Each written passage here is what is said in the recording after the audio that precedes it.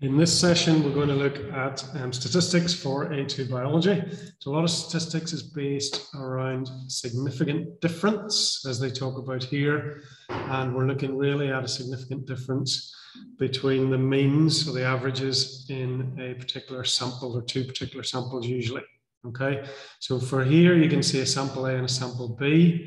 So you can see that the means are further apart in sample A and sample B in the top graph than they are in the bottom graph.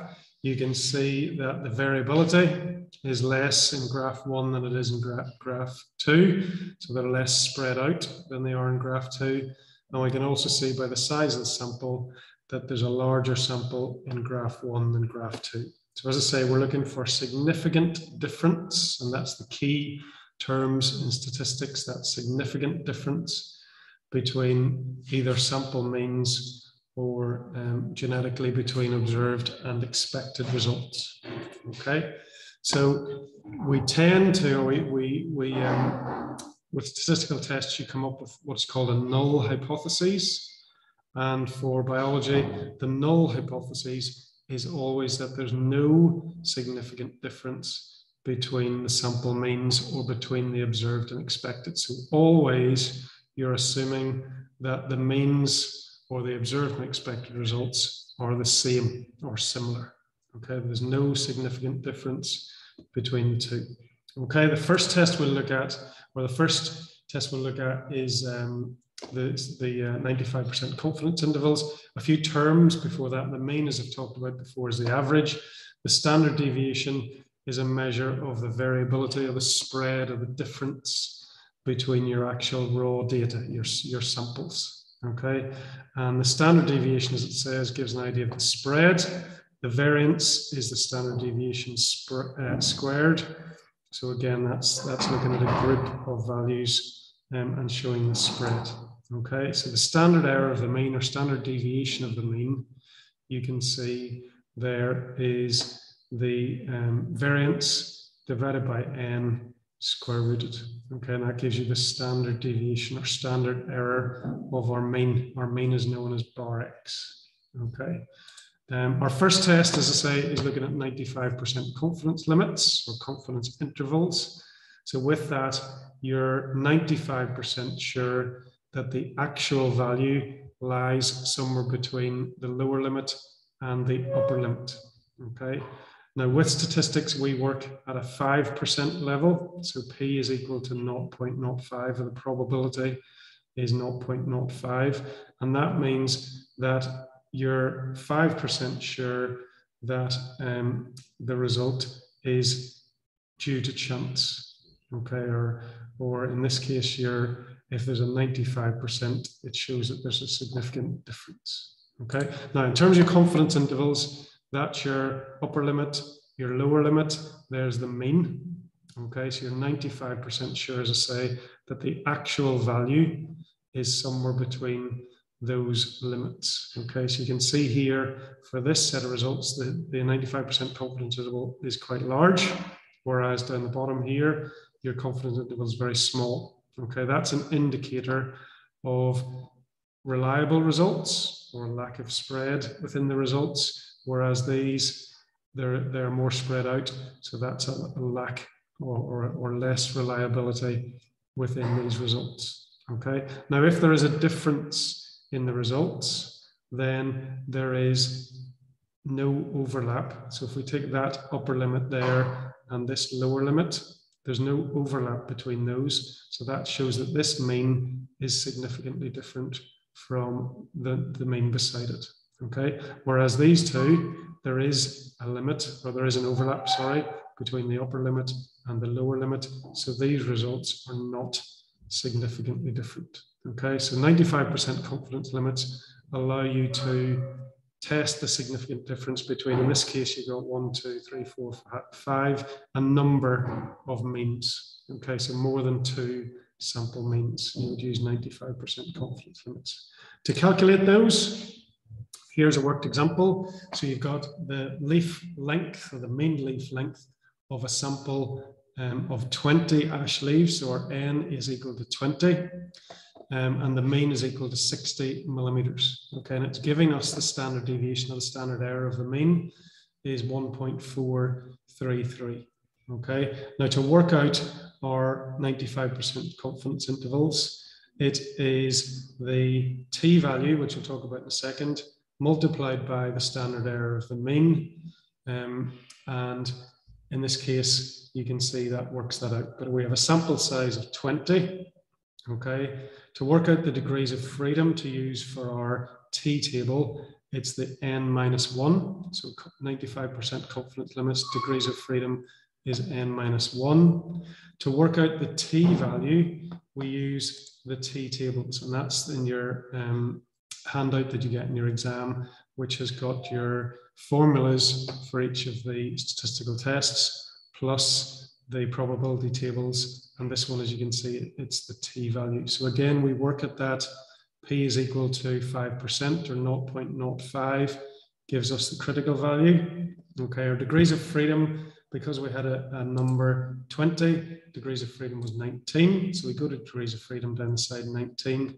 At that 5% level, our t-value is 2.093. Okay, so then we can input that back into our formula. 2.093 multiplied by the standard error of the mean gives us a confidence limit there of 3. Okay, so it's your mean plus or minus the confidence limits. Okay, so our mean is 60, so our lower limit would be 60 take away 3, which would be 57. Our upper limit would be 60 plus 3, would be 63. So if you were going to draw that on a graph, you would have your mean marked at 60, upper limit 63, lower limit 57, and then you can compare if results are significantly different or not. Okay, the next one, excuse me, is a student's t-test. So this is when we want to calculate the significant difference between two samples or two sample means. It's calculated by the mean of one, take away the mean of the other, divided by the square root of, in this case, they show the variance square, or the standard error of the mean squared of the first mean, plus the standard error of the mean squared of the second mean. And we take a square root of that. So again, it requires a calculation. For this, our null hypothesis is that there's no significant difference between the sample means. Okay, so you have two means here. Your null hypothesis is you're saying that the means aren't different. So there's no significant difference between the means. Okay, now if we take another worked example here, we've got, this is concerning egg production in toads. You can see we have two populations of toads here, A and B. Our sample size, so the number of toads for population A is 30, our population B is 35. Now degrees of freedom for the t-test is slightly different. It's n1, the number in sample 1 plus the number in sample 2, take away 2. So in this case, you'd have 30 plus 35, 65, take away 2, our degrees of freedom is equal to 63. The mean for A is 141, the mean for B is 97. Now looking at those, you'd think they're not exactly the same, perhaps there might be significant difference. And the standard deviation or standard error of the mean for A is 12.7, and for B, you can see is 9.8. Now if you input those into the formula, so you tend to use the bigger number first. So if we use the mean of one, take away the mean of the other, so it's 141 take away 97, divided by the square root of the standard error of the first mean squared plus the standard error of the second mean squared, so 12.7 squared plus 9.8 squared gives you a value of 44 divided by 16.04, gives you a t-value of 2.743. Okay, so 2.743, as we can see here, is our t-value. Our degrees of freedom was 63. Okay, now this is where you do actually reject or accept your null hypothesis. You're saying either your results are significantly different or they're not significantly different. Again, this is the t-values that we can see at the top there. So student t-values table we're looking at. Again, we're looking at 5% for our critical value.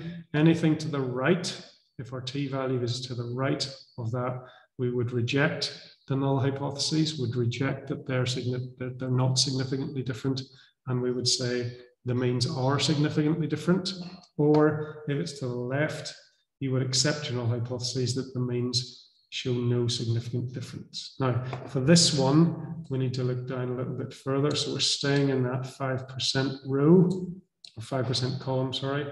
Now, our degrees of freedom is 63. You can see here that we don't have 63, we have 60. Now, if you look down the bottom, these numbers don't change very much, so we can just use 60 for that. So if we draw a line across at 60, like so, our t-value is 2.743. Now, 2.743 on that line would be somewhere over here, okay? So we could say that it's to the right of that critical value of 2.0, okay? And it falls in between these two values here, okay? So it's to the right of that, so we would reject our null hypotheses and say that the sample means are significantly different. And we could also, just going back up to the top to show the different probabilities, that was between these two rows. So we could say our probability is less than 0.1, but more than 0.002, okay? And that's what they have on that previous slide, is that our probability is in between 0.01 and 0.002. So it's less than that bigger number, more than the smaller number, sorry, which means that we rejected our null hypotheses. So our sample means are significantly different or highly significantly different. The further over to the right you go, the more highly significantly different they are. Okay, the next test, the final test, is then looking at a chi-squared test. So this is one you would use with genetic crosses. Okay, so it tends to follow on from a genetic cross question where you maybe have to draw out one of the Punnett squares. Now, in this case, it may be that you follow the ratios. So you're looking at the observed results, which are the results obtained, and comparing those to expected results. And the expected results should follow the ratio. So it could be 3 to 1 or 2 to 1 or 9 to 3 to 3 to 1. Okay. Now, with the degrees of freedom for this one, the degrees of freedom is n minus 1, where n is the number of categories. For categories, you can substitute the word phenotypes. Okay, so if it was a 3 to 1 ratio, you only have 2 phenotypes, in which case your degrees of freedom would be 1. If it was a 9 to 3 to 3 to 1 ratio, you have 4 different phenotypes within that, so your degrees of freedom would be 3. Okay, so in this worked example, this is looking at corn cobs or maize cobs, so the different makeup in those. So they can be purple and smooth, purple wrinkled, white smooth, or white and wrinkled. So it's a dihybrid cross. These observed results are the ones that are obtained, and these would be the expected results. Now, to work out the expected results, it would lead on in the question, it would be a 9 to 3 to 3 to 1 ratio. What you do is you add your 9 plus 3 plus 3 plus 1, which gives you 16. Then you divide that by the total of the observed results, which in this case is 96. So 96 divided by 16 equals 6. So the 1 is 1 times 6. The 3 is 3 times 6. Again, another 3 is 3 times 6. And the 9 is 9 times 6. So that gives you your expected results from, which would follow a 9 to 3 to 3 to 1 ratio. Again, our null hypothesis is that there's no significant difference in the chi-squared test. In this case, it's that there's no significant difference between the observed results and the expected results. So you're essentially working out, do the observed results follow this 9 to 3 to 3 to 1 ratio? Now, to look at these, they look similar, so you would expect perhaps no significant difference.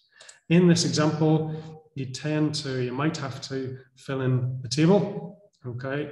Again, the equation to work out chi-squared is in the statistics booklet. So you have our observed results here. You put your expected results beside it, as we worked out before. Then you have the observed take away the expected. So 53 take away 54 is minus 1, etc. Then you square that number. So 1 squared minus 1 squared is 1, 2 squared is 4, etc. And then you divide that by your expected number, these here. And that gives you, you can see a decimal place number, okay?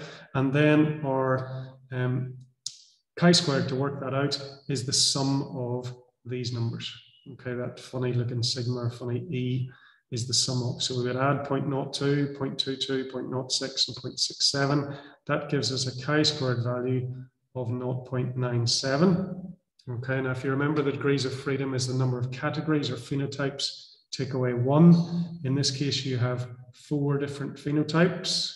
So we take away 1 from that is 3, gives us a degrees of freedom of 3. So in this case, we go to our chi-squared table. Okay, again, we're looking at the 5% level, so 0.05.